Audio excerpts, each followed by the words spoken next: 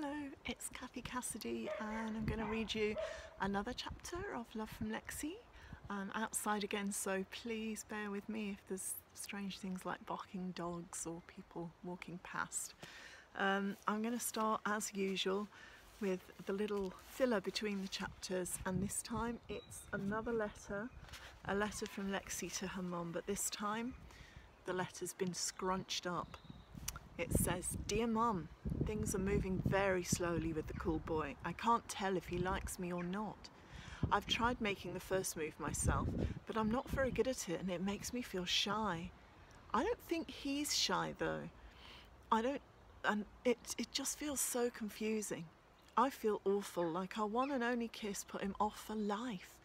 Maybe I should change my toothpaste or start wearing strawberry lip gloss or chew gum or something. I just can't work him out at all, and sometimes I think maybe I don't want to. So things aren't looking too hopeful right now. The Lost and Found did that song I wrote for you on TV, and I talked to the camera close up, but I don't suppose you saw. The nightmares are back, and I really don't want to remember those things. It wasn't always like that. We were happy sometimes, weren't we? Love from Lexie. P.S. I'm going to fold this letter into the shape of a paper boat and push it out onto the lake. If you're walking past, maybe it will catch your eye." So, I think dogs along the street are having a bark, but this is chapter 23 and it's called Library Love. The next day at school, as predicted, everyone is talking about the Lost and Found and our brief appearance on TV.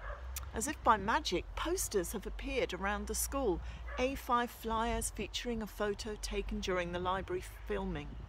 There are only half of us in the picture, of course, but we look confident, cool, slightly mysterious. The Lost and Found, the poster announces. See them live with pop superstar Ked Wilder at the Libraries Festival in Milford Park on Saturday the 10th of June. "This will be Jake's doing," Happy says. "He took a ton of pictures on his phone when we were filming. I reckon he's planned this, got the posters ready and put them up on the day after the film went live." He's good, I agree. Not sure if we need a tech guy just yet, and it's hard to manage a band with someone like Marley in it because he is totally a law unto himself. But Jake is great at publicity and making things happen. He found us the old railway carriage, he put us together with Louisa Winter, and he's amazing with posters and flyers and stuff. "I'm calling a library campaign meeting for 6 o'clock tomorrow at the railway carriage," Bex says. "We need Jake for that. He's full of good ideas. I'll tell the others at band practice later." A swarm of Year 7s come shoving their way along the corridor, falling into goggle-eyed silence as they catch sight of us. It's slightly surreal. "Hey," Happy whispers as the sea of Year 7s parts politely to let us pass. "What is this? I don't like it." "Get used to it, girl," Bex says. "This is fame and it's happening. It's real. One TV show and a few posters, and just look at those kids. They're staring at us like we come from another planet." "They always stare at you that way," I point out truthfully, and she elbows me in the ribs. Everybody turns up to Thursday's Save the Libraries meeting except, predictably, Marley and Dylan. "What is it with Marley Hayes?" Bex wants to know. "He expects us to jump through hoops for his band. I swear my fingers are practically raw after last night's practice, but he can't show up for this, even though it's the very thing that has given us our first festival slot. Idiot." I don't correct her, but I'm sad. Marley said he'd be here, and Bex is right. The festival is a big deal for the band. The least he could do is be here and find out what's being planned. As Happy hands round juice and cookies, the others settle onto the ancient sofas, and Bex consults her notebook. "Okay, Jake, what's the latest on the festival?" Jake takes over, reminding everyone of the festival date and explaining that Louisa Winter and the adult campaigners are sorting this particular part of the protest. "Miss Winter is friends with the family who run Glastonbury, I think," he explains.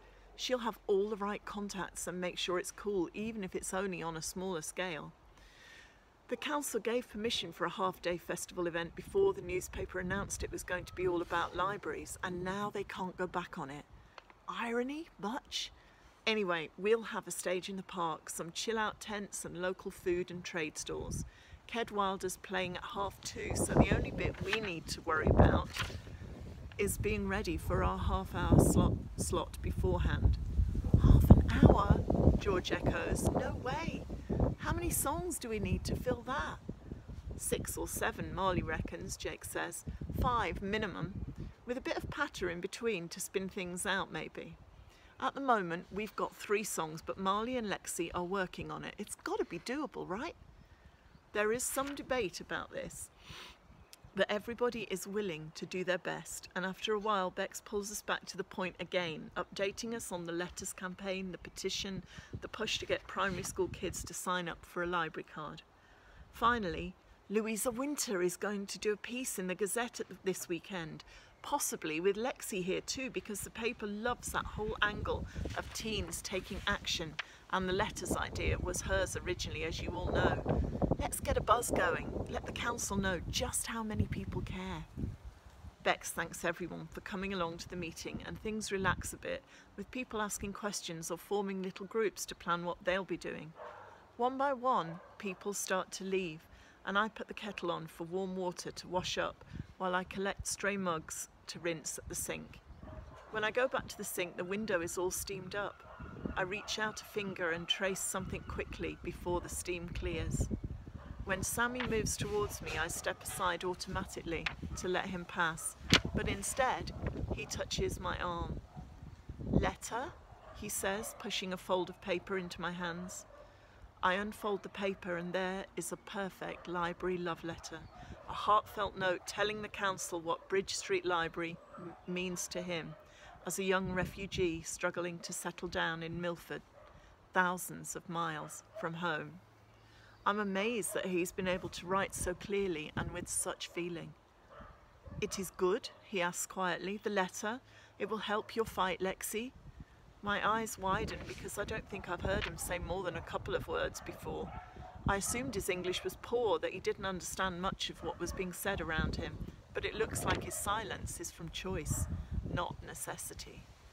It's perfect, I tell him, and his face breaks into a grin that somehow lifts my spirits too.